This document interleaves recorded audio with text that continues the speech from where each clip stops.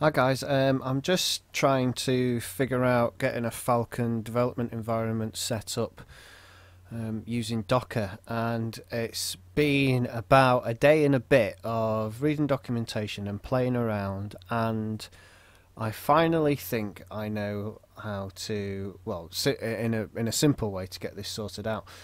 So I'm just recording this just to kind of document it for myself, and if anyone else finds this useful, then so be it. So the first thing I'm going to do is I'm going to make a new folder that I'm going to share. So if I just call this one Docker share, and then inside here I'll make another folder and we'll call it test Phalcon, and then inside here I'm going to make a new PHP file,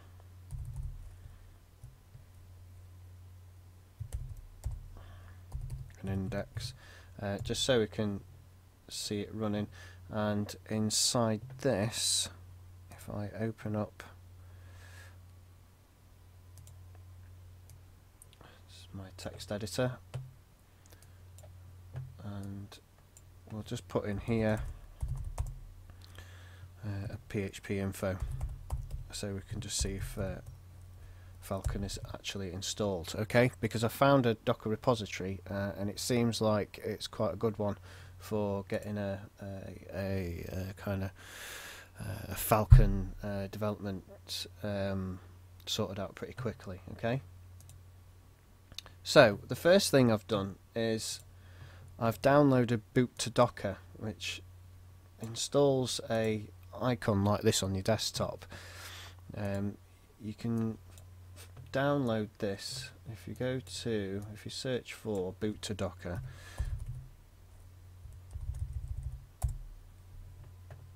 and from there, Windows and OS X, and there's the executable there, and it's a simple install. I'm not going to go through that.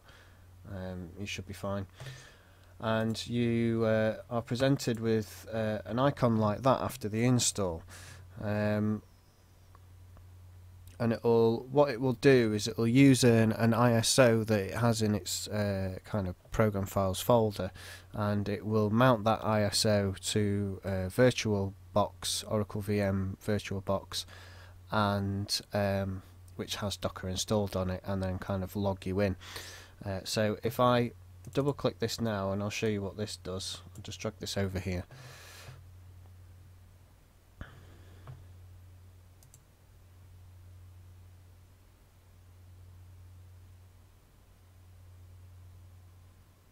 I'll put some links in the description as well, because that'll be useful to just be able to straight link to it. It takes a little bit of time.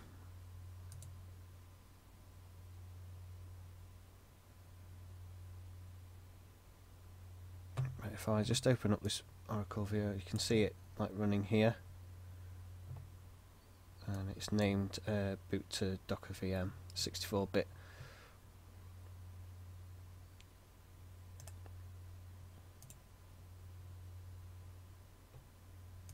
Okay.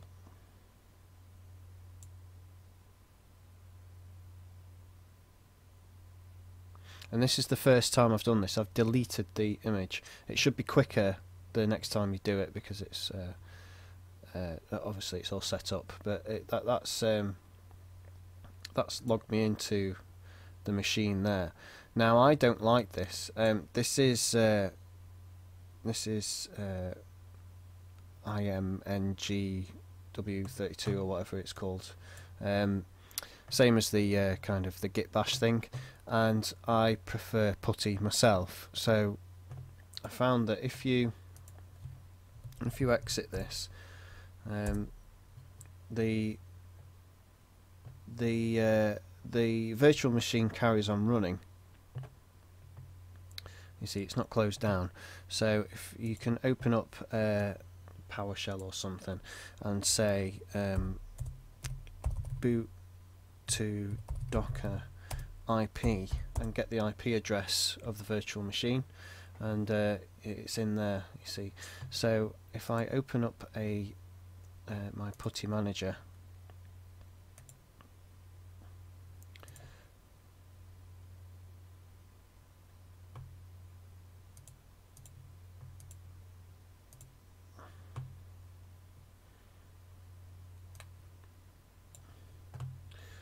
we just use this 192.168.59.104.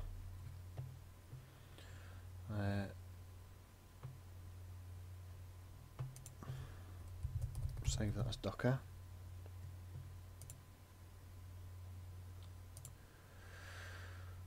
And I'm going to actually make this a bit easier for you to see. So if I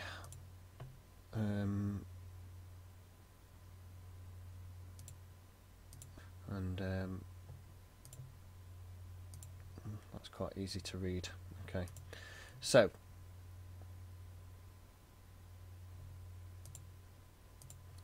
let's save that again, and I'm going to open it.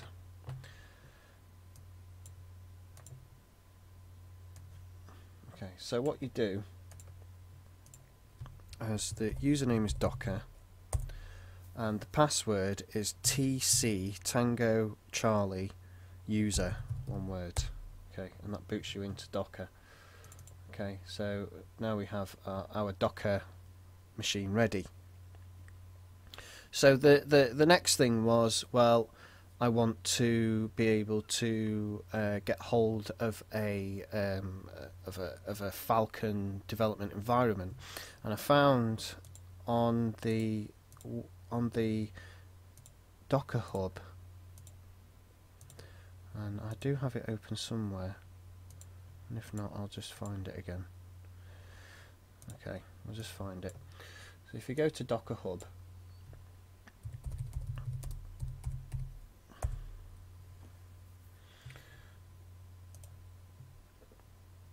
and you search for Phalcon,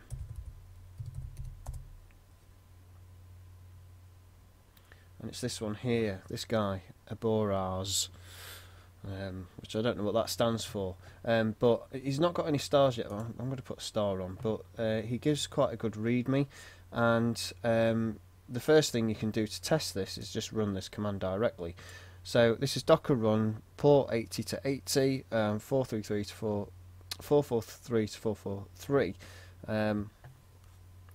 for if you want to use SSL, and run as a daemon. So if we copy that and just run that in here, do a sudo, I think, and it'll pull it down automatically from this kind of user and repository name.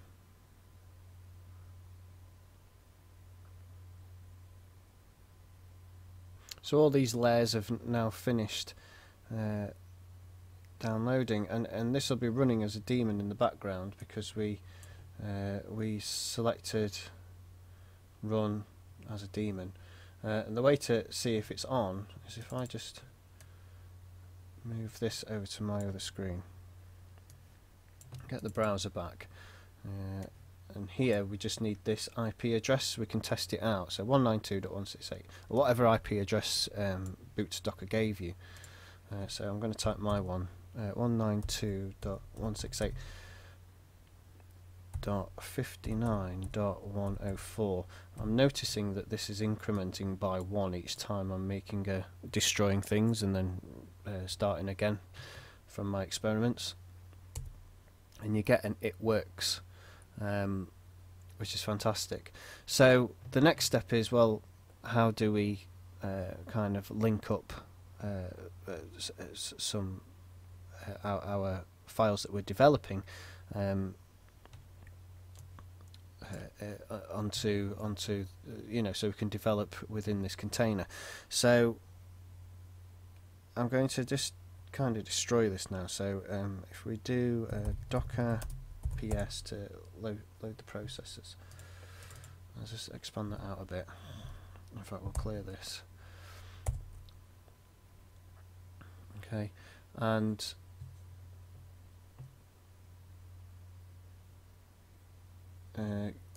if we take that name, so Docker stop, I want to stop this.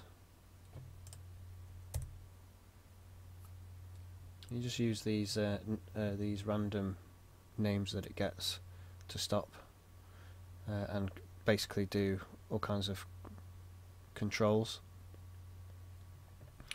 And I'm going to remove it as well.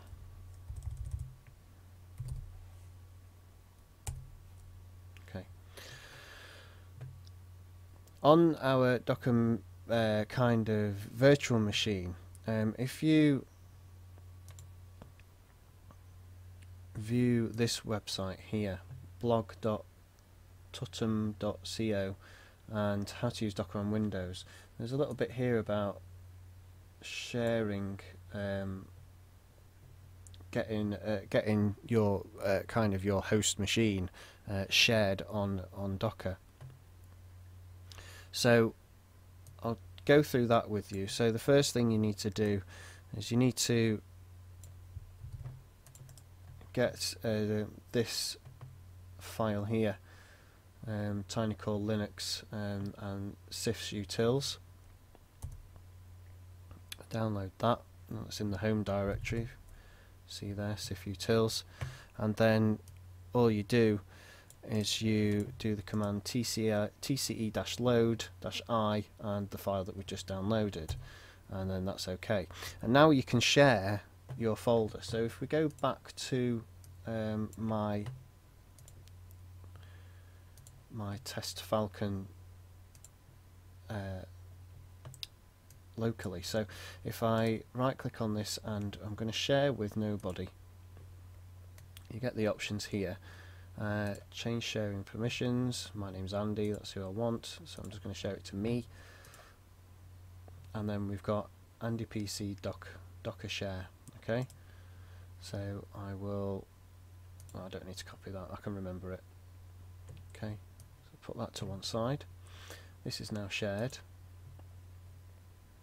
And if we come back to the tutorial here, you can see that you mount via CIFS your kind of local folder. So if I just copy this, go back to putty, paste that directly in, and we'll modify it. So my username is Andy.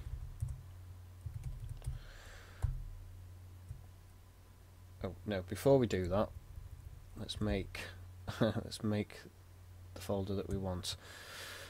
So I'll just make it in here. Make dir, and we will call it shared. So I have shared in there. Okay. So again, Andy, and then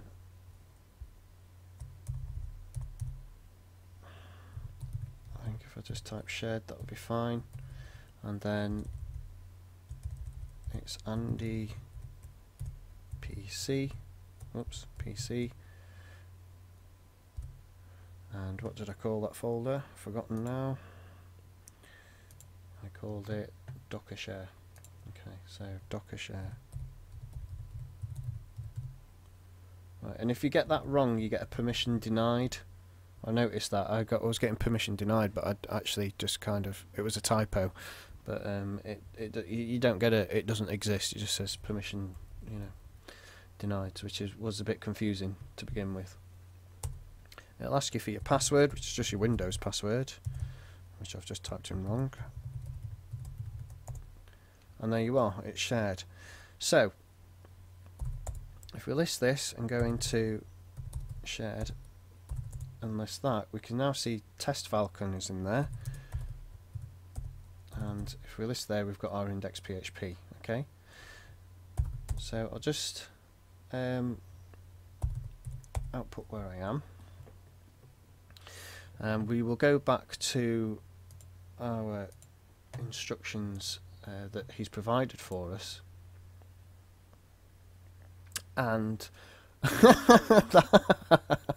and I can't show you now because that happened. Okay, so I'm going to pause the video and wait for them to finish their maintenance, and we should carry on with this. I'm going to go and get a cup of tea, I think. See you in a moment. Okay, so now we're back. It took about 20 minutes, I think.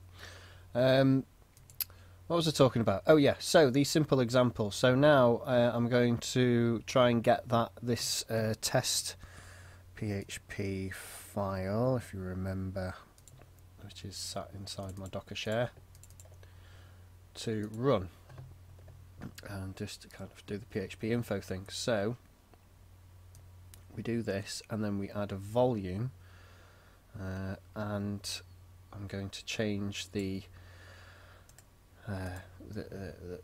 location here. So I'll just open this up. I'm going to make this slightly smaller.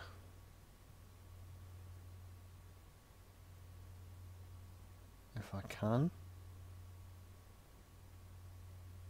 No, I can't. Okay, never mind. So paste this in here, and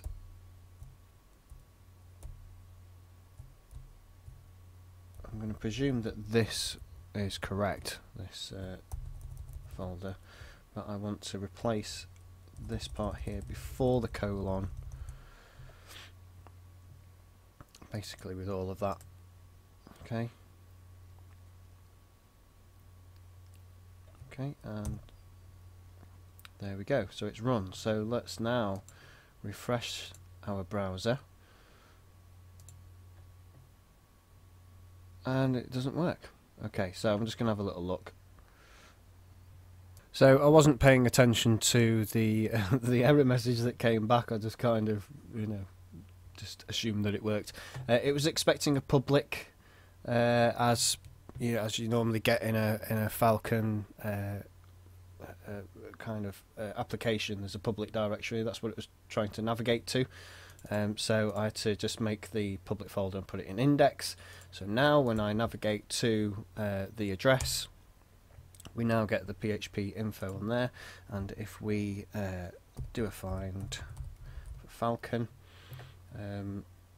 we will see that that it's 1.3.4 and it's all working fine. And we can obviously edit this file. We could put in a die and say I have changed, and there's and unlike with Vagrant or anything, it's pretty instant. Oh, is it?